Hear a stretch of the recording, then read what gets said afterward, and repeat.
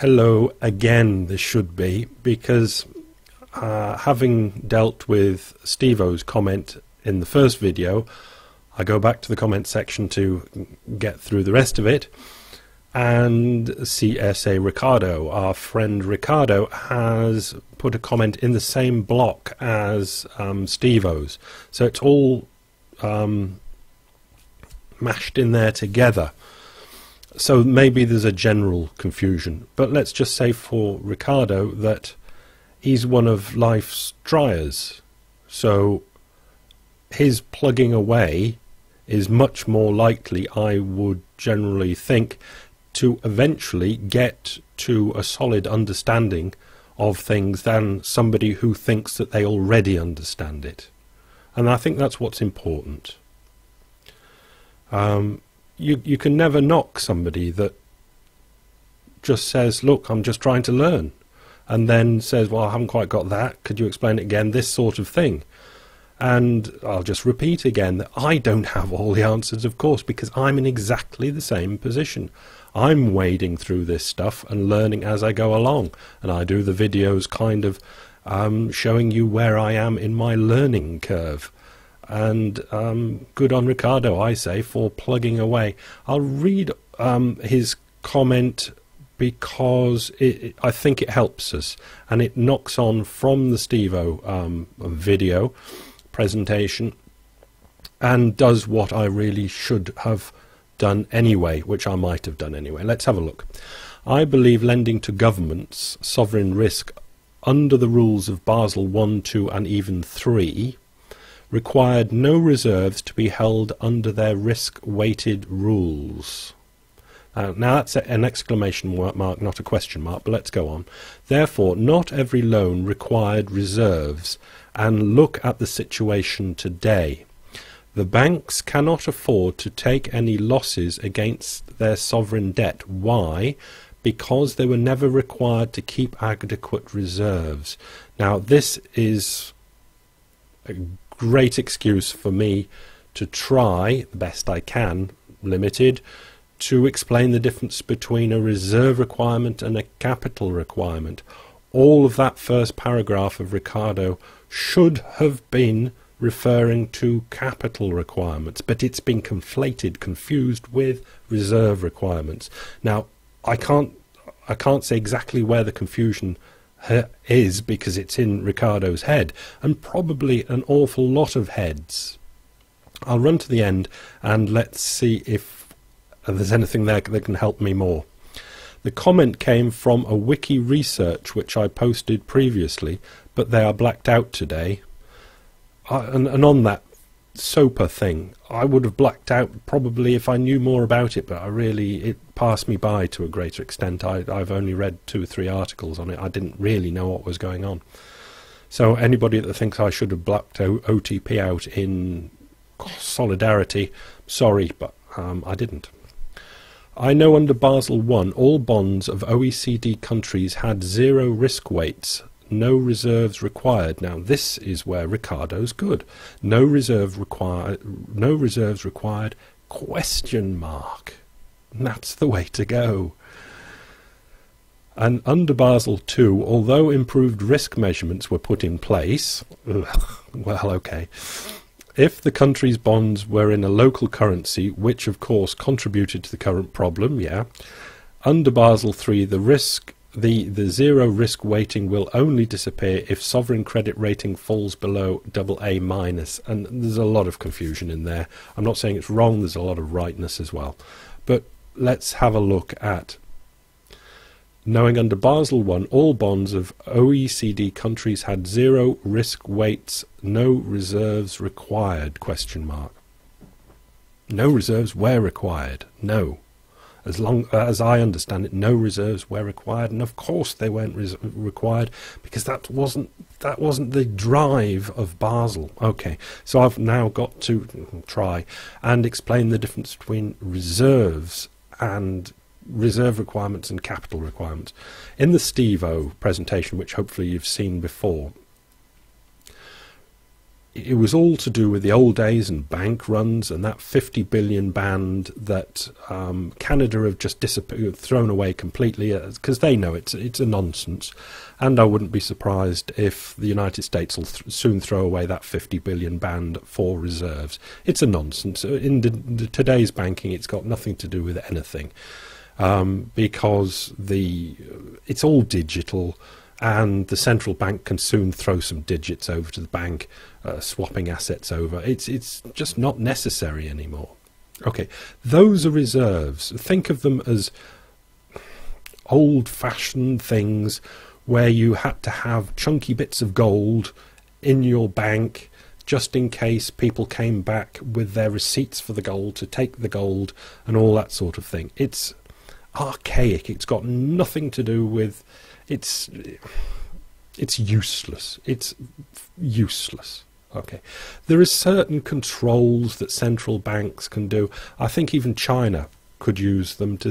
I think China uses them to control banks. Like central banks use instruments to control the economy, like buying and selling treasuries, etc. Central banks can control their external members, which are the banks, by having them have strong reserve requirements. But it's nothing to do with bank runs. It's purely to do with, like in China, it to be the government tells the central bank that it wants more lending or less lending, and it can control the lending on the reserves. It's complicated. I don't understand it all. But for the Western world, we can effectively forget absolutely everything about reserve requirements. It's that 50 billion band in the United States. Nothing.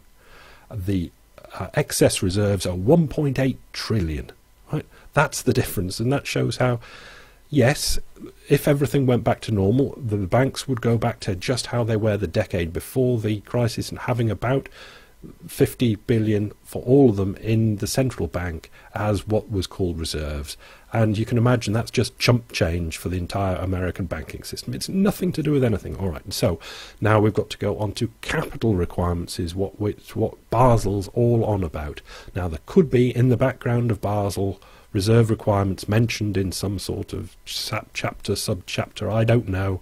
I certainly am not going to read Basel 1, 2 or 3 to find out. But Basel is basically about capital requirements. Now, I'm going to have to wave my hands around here a bit.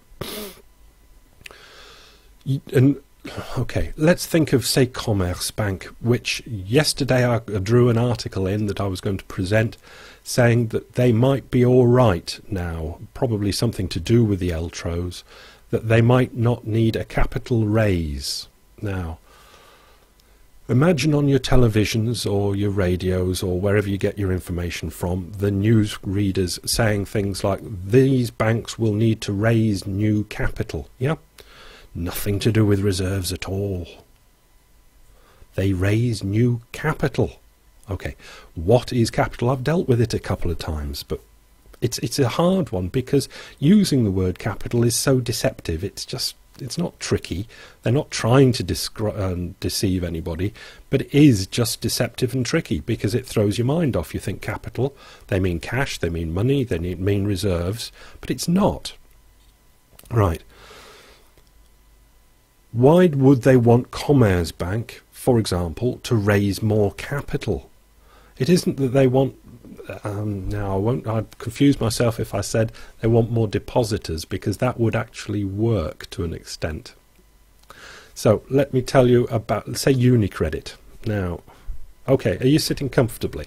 UniCredit, to raise more capital, had a share offering, and it was a split. Okay, so the ownership of UniCredit is the width of the screen. They are the owners of UniCredit, the biggest bank in Italy. It's really pulling in... no, don't get sidetracked, Nick. The owners of UniCredit are like this. They needed to raise new capital, recommended by absolutely everyone, the newsreaders, if you like, said that UniCredit had to raise new capital, which means they have to sell more shares in the company, in UniCredit. So there's more shareholder equity of UniCredit. Right? Now I'll quickly go through what happened with UniCredit. They did a share offering. The existing, no, I can't do it too complicated, we'd be here for ages.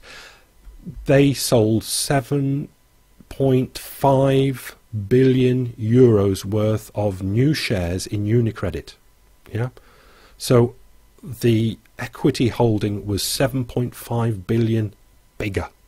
That is the capital requirement, or let's say, I'll keep it, I'll show it so I know. That's the main part of what a capital requirement is. It's the equity holding, it's the ownership of the company. Right? Now, unfortunately for UniCredit, what happened was they raised 7.5 billion euros because it was underwritten by a multitude of different investment banks. But the share price dropped by an average amount of 8 billion euro while doing it. So it was a complete and utter cock-up. But they were forced into this effort of raising more equity, more ownership of the company, more money, more people bought those shares directly from UniCredit, and I think it was at something like a 60% discount. That money was there. The ownership, you got your bank balance sheet down the middle, left and right. Some people do assets on the, always for me, the assets are on the left, and I've got to swap it round because I'm doing a camera. Assets on the left, liabilities on the right. Assets, liabilities on this side. Down the bottom left of, bottom right, liabilities is equity. And what they need to raise this equity for, this capital for, is so that the central bank knows the difference between a company, a bank, that is insolvent or illiquid.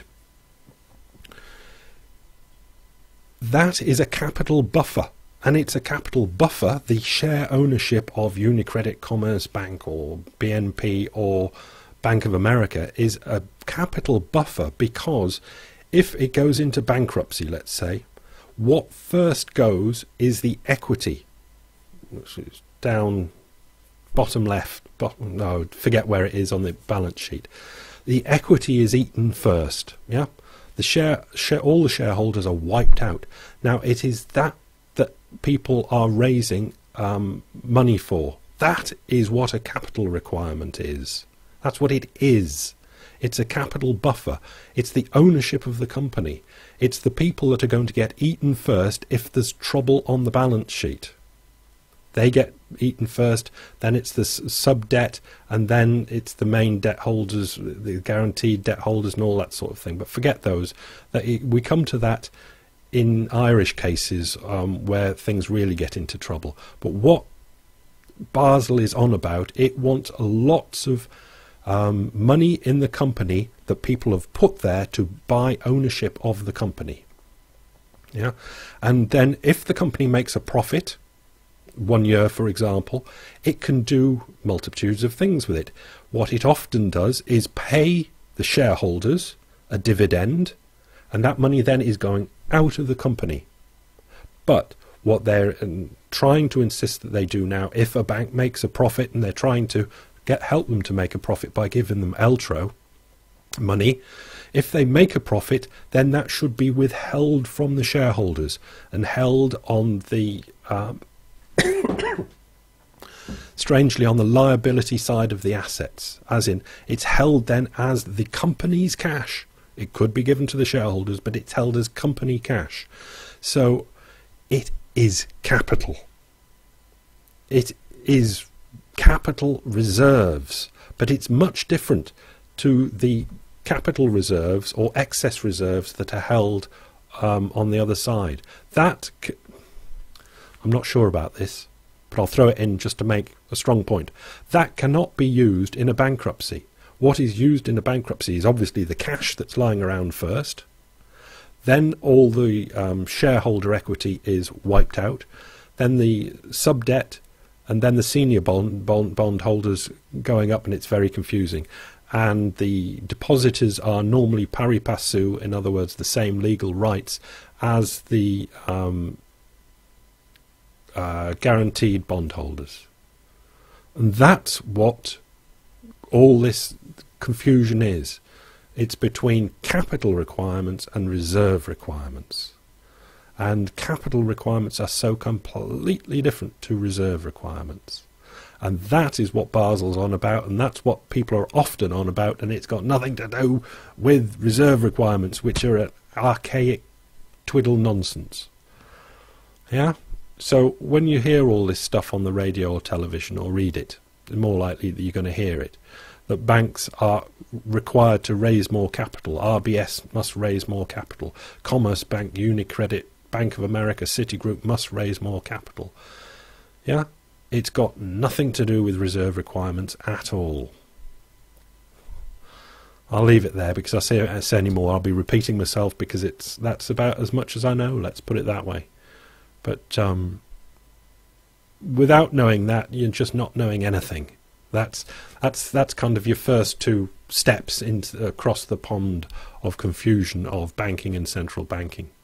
And I think we've touched on some important points today, so that should be quite enough. And anybody that wants to point out where I'm wrong, I'd be happy to listen.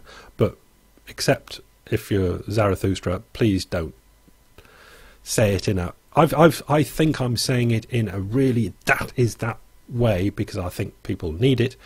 And I think it just is absolutely true. Okay. So let's be nice about things. That's the bottom line. And good on Richardo for putting things with question marks after them. Because it's people that do things with question marks after them that eventually learn things.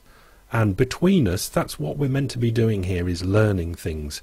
So we do occasional exclamation marks, but generally things, so we learn together, are question marks.